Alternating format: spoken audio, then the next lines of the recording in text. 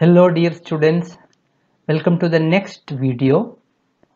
The topic moment of inertia. The topic moment of inertia, we have already discussed the introduction portion, then the parallel axis theorem and perpendicular axis theorem. Now you are going to learn moment of inertia of regular sections.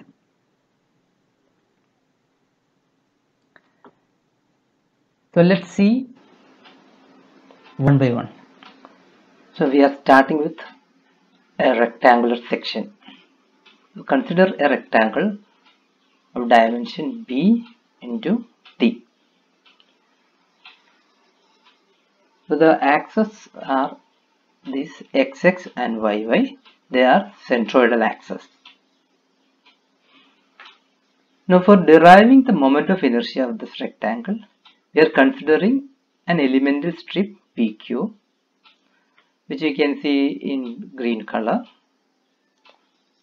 and thus it is at a distance of y from x-axis, and the thickness of this strip is dy, and the breadth is equal to the breadth of rectangle, that is b. Now let's write the moment of inertia of this small strip PQ. By definition, we know the moment of inertia is area into distance square. So this PQ, this area into distance from the reference axis. Reference axis is xx, so the distance is y. We can say area into y square. So the area of the strip is b into the depth is dy, so b into dy into y square. Okay. Now please note that the sign of y, you need not bother about the sign of y because we are going to take the square. You may think it is negative. It's not a matter whether it is negative or plus positive, because we are taking the square. So we are getting the moment of inertia of this small strip as by square into dy. Now to get the moment of inertia of the whole rectangle, we have to integrate it from the minimum value of y to the maximum value of y. So the minimum value will be, this is half portion is below, so this is d by 2 minus d by 2 will be this, and the maximum value will be plus d by 2. So we can write it like this for the whole section: ix is equal to integral of minus d by 2 to plus d by 2 by square dy. That will be the total moment of inertia of this rectangle. Now we can take b outside because it's constant, so this becomes integral minus d by 2 to plus d by 2 y square dy. Now what is the integral of y square? We know it is y cube by 3, and when you are putting the limits of integration, this will be d by 2 cube by 3 minus d by 2 cube by 3. So we will get the final equation as b d cube by 12. That is the moment of inertia of a rectangular section. So ixx equal to b d cube by 12, and in similar way, if you are following y with respect to y, we will get the final equation as db cube by 12. Okay. So ixx is b d cube by 12 and iyy is db cube by 12.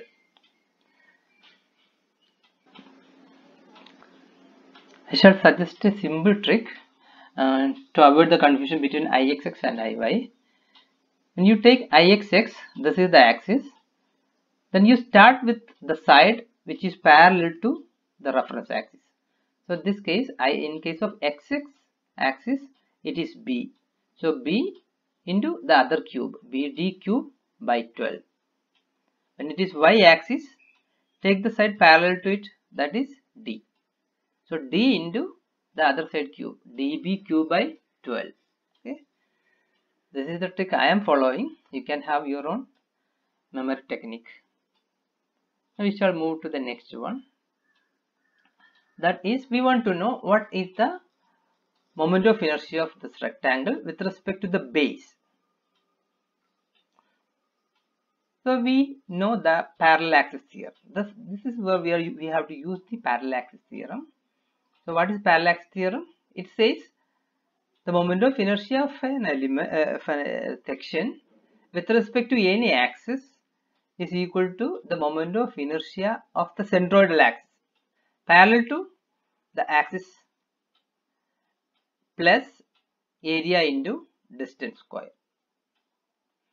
So when we are applying this case, we are going to write the moment of inertia of base is equal to moment of inertia of centroidal axis.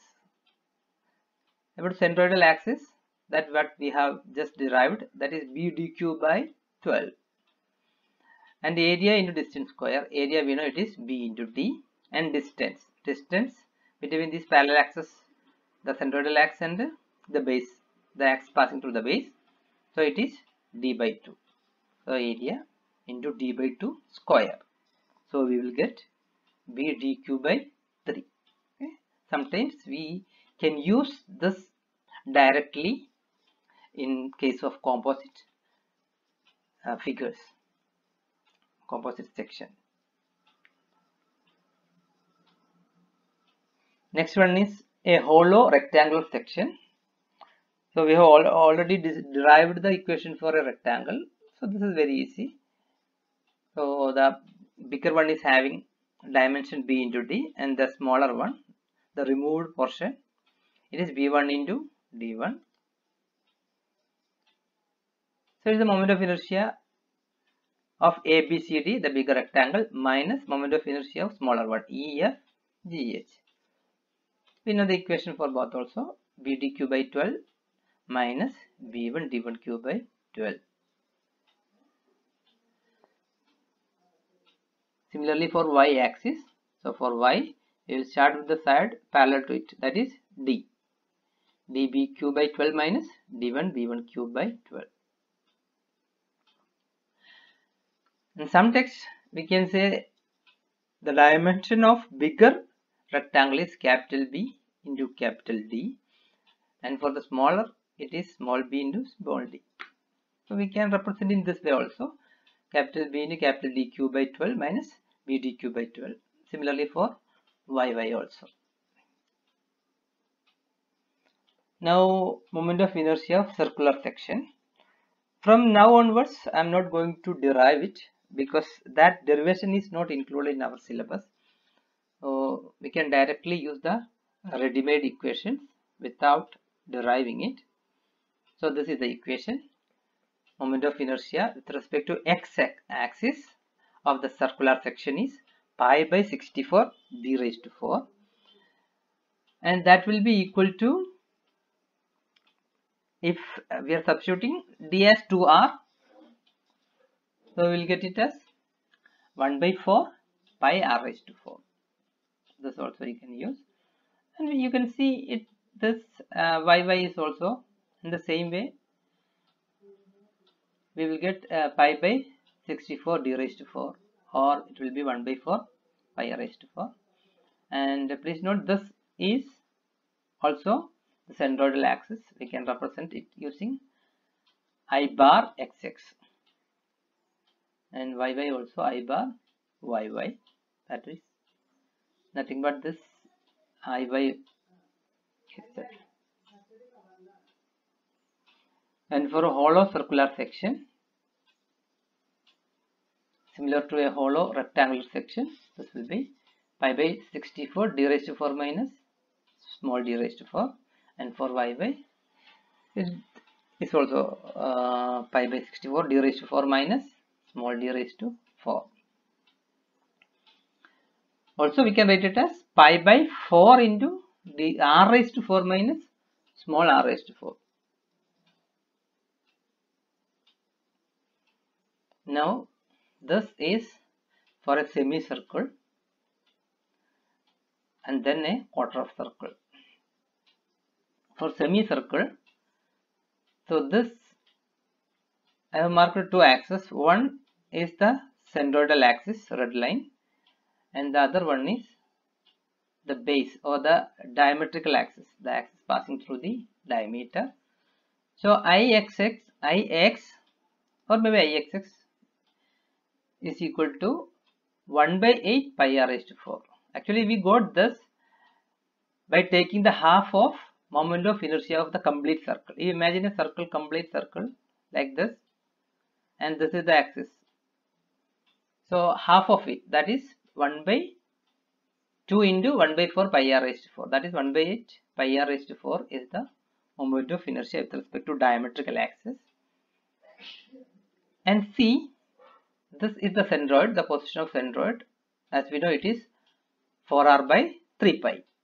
So by using parallel axis theorem, we will get an equation I bar x equal to 0.11 r raised to 4.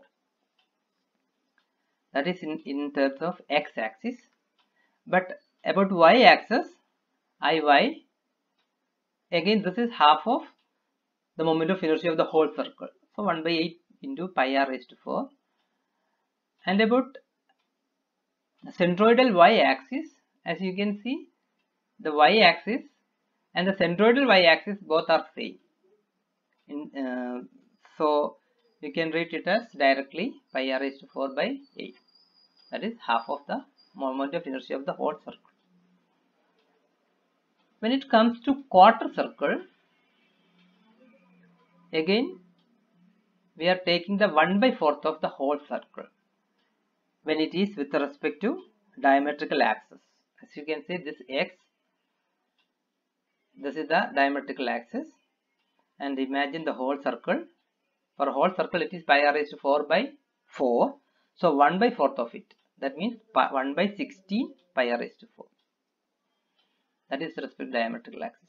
But this line, the centroidal axis, we will get it as 0.055 r raised to 4.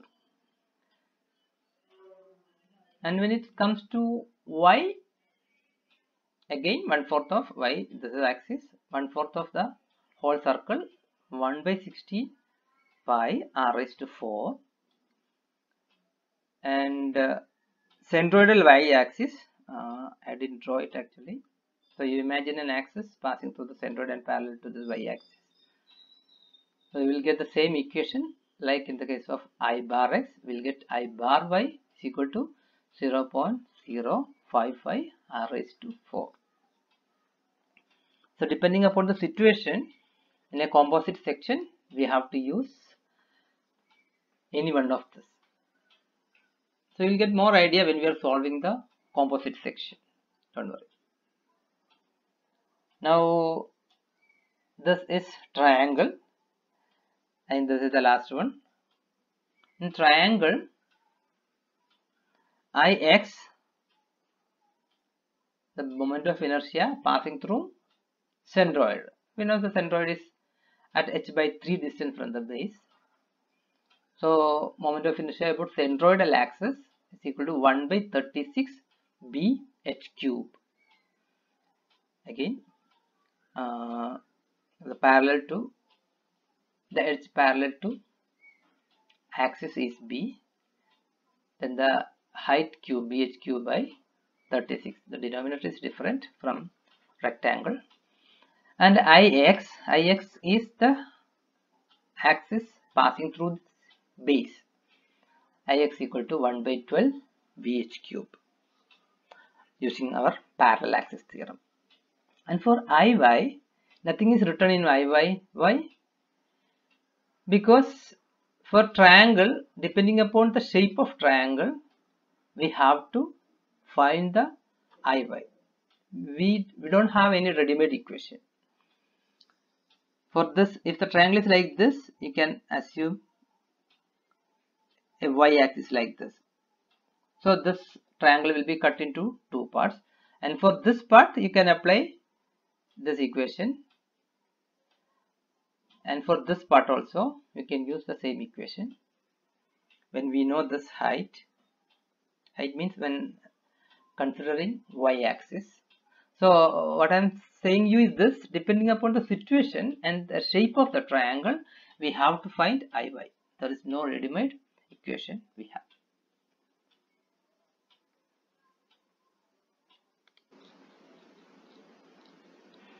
In your notebook, please consolidate the final equation of all sections, like we did in the case of centroid. So you will draw a table like this and shape, then the reference axis, and then write moment of inertia, and you draw all the shapes: triangle, circle, semicircle, etc. And you can write Ix and Iy as separate also. Here Ix and then Iy, or in the same column you can write both Ix, Iy, and then with respect to base, etc. So that we can, when we are solving the composite section, you can refer this table, you'll get the result quickly. Okay. The next topic is moment of inertia of composite sections. Thank you.